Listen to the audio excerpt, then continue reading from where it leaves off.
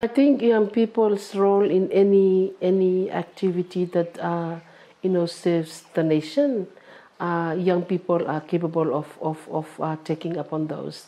I think one of the things that we need to know too is often we look at young people as young people that they are not interested in anything that is worthwhile to save this country. But young people coming together and learning from each other and building their capacity and empowering themselves through such training or SEM, we all know that our young people are capable of making changes in our country, and they are capable of doing it.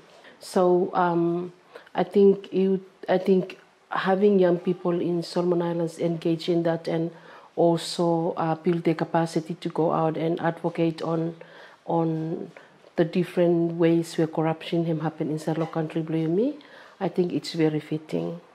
So NYC him quite, I think him happy that UNDP him supporting that program for what the young people, believe me, for involved inside. The National Youth Council sees this as a tool that is relevant for youth as we approach the national general election next year.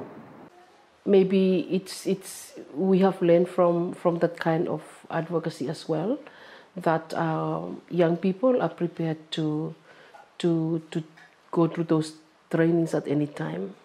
But nevertheless, I guess we are heading towards the provincial and the national elections, and they are prepared to go out and do civic education on corruption that happens anywhere from now on until the last night before the election. So